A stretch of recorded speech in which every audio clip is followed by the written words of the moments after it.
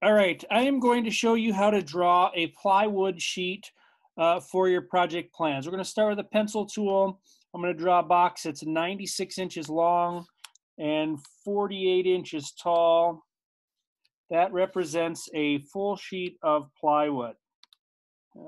96 and 48. So that would represent our full sheet of plywood. It might be helpful for you to know which way the grain runs. And so you can put that on there. If you'd like, you could edit the grain so it's maybe not so big. 48. So the wood grain's a little bit smaller. You can lighten it up a little bit if it's too dark for you, whatever you want to do on that. But really what the main thing is, this is going to be a map for you to cut out your plywood when you're building. It's going to also allow us to estimate the cost and how much plywood it's taking to build this. So starting with this first sheet of plywood here, we're going to really try to stay on half a sheet. Now, I'm going to first take my pencil and come out and draw a line at 48. Now, we've estimated when we had you bring in money for your plans or for your project that we're going to try to stay on a half a sheet. It will just make us more cost effective for you. So over here, I've got my example set of plans, and we're going to use these to draw the plans for the plywood. So let me get these situated a little bit better here. So if we take a look at our side view, this is going to tell us how wide or tall each piece is going to be. So we want to make our plywood pieces 28 inches long and 11 and an eighth inches wide. Now this is going to be for our two sides. These are most likely our biggest two pieces. So let's go ahead and draw them on here. Let me position this screen a little bit better, and so we can still see those plans, and we'll zoom in a little bit here for you. Okay, so I'm going to start by drawing two pieces 28 inches by 11 and an eighth.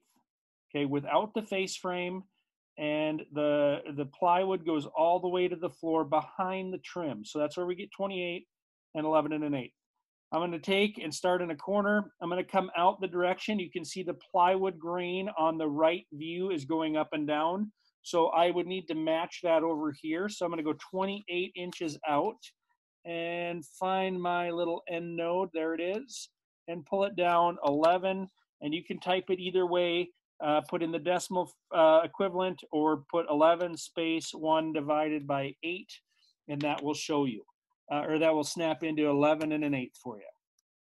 So back over, so this should be my side, and you can dimension that now or later, but we'll do it now just to verify that that is the correct size. So 11 and an eighth by 28.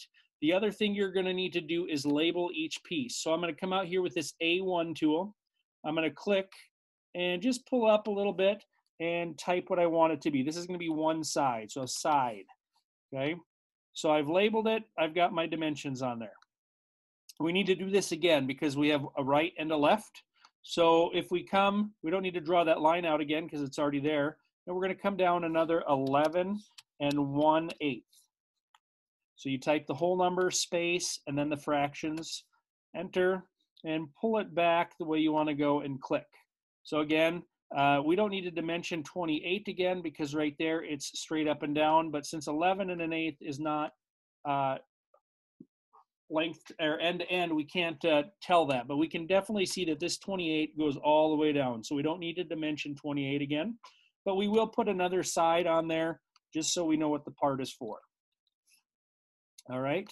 Now what we're going to do is we need to draw in our other pieces. So I'm going to scroll over to my plans on the right side. 11 and an eighth is the number that all of our pieces are going to be for the outside shape. So if we take a look here, we're going to have 11 and an eighth for the side and this side and for the bottom piece. Now if you have a shelf in the middle, that's not going to be 11 and an eighth. It's going to be 11 and an eighth minus about 3/4. So when you slide the back into the project, it can clear the shelf that's there. For today's example, we don't have a shelf that's here, so we're just gonna have the backing stop right here at the bottom piece. So we're gonna keep that at 11 1/8. So if we look at our plans here, we should be able to figure out how long this bottom shelf is. Now, I would dimension this if you don't have it on your plans. This is a picture, so I can't go back and dimension it quick. We'll have to do some simple math. Now, we know down here it says that this is 3/8 of an inch in right here, 3/8 dado, okay? That must mean that the other side is also 3/8 dado. That's fine. So we're going to take 12 minus 3/8 and 3/8, and that will tell us how long the shelf is. All right. So 12 minus 3/8 and 3/8 is 3/4 total. So 12 minus 3/4, that's 11 1/4. So we're going to have a piece that's 11 1/4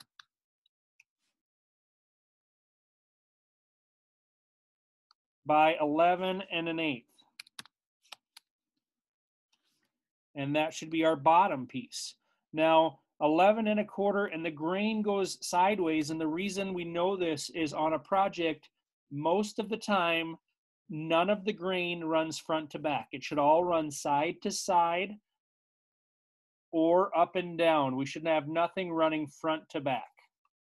So because we know this runs side to side, we know that the length is going to be the 11 1/4, which that's how we drew it on here. And we know that this way should be that 11 1/8 still. Okay, so we have our two sides drawn and our bottom piece here. All right. The only other thing we're going to need is two cleats. The cleats are strips of wood that are used to give the top some shape or dimension. So they're going to be the same length as this bottom shelf, which was 11 1/4. And they're only going to be 3 inches wide. There's one at the back of the project and one at the front of the project. So if we come out here, we'll come out same length and then down 3 inches. That's going to be our cleat. And we need 2 of those. So we're going to put those on there. Now, it might get a little tight for space in here, but we'll just see if we can label them cleat without taking up too much room here. Cleat. And we should dimension them so we know how big they are. Oops.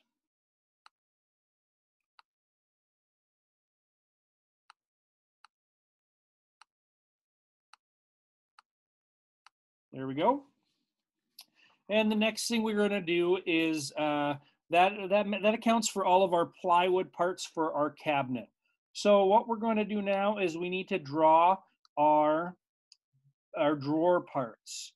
So if we look here at this plan, this is what our drawer would look like. We have a back that is 8 inches, a front up here that is 8 inches, and 2 sides. These are all plywood. This very solid front or very outside front is solid lumber. So we don't need that for today. We just need the back and the front and the 2 sides. So we know that if we look at our front view, our opening is 6 inches, okay?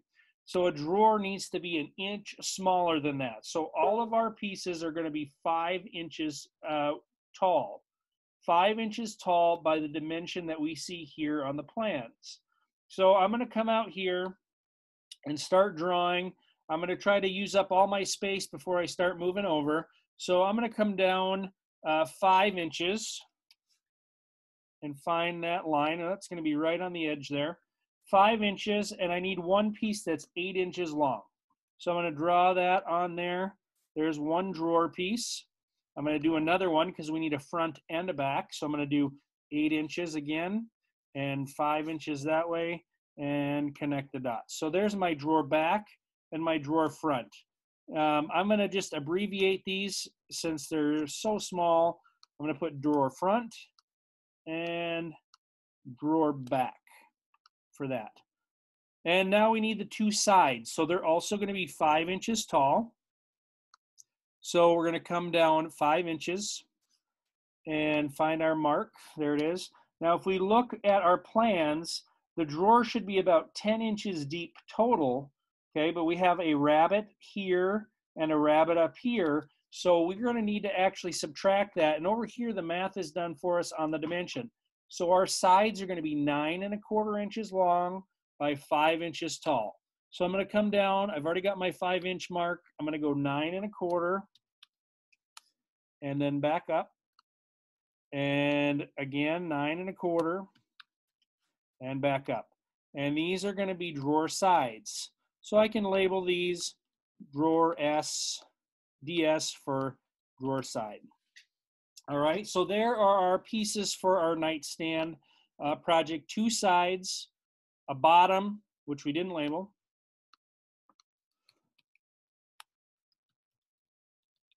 bottom or shelf, whatever you want to call it. 2 cleats that give the box some structure, your drawer back and drawer front, and your drawer sides. So for this particular nightstand, this would be all that we need for our plywood view. Hopefully this helps in laying out your pieces. Happy drawing.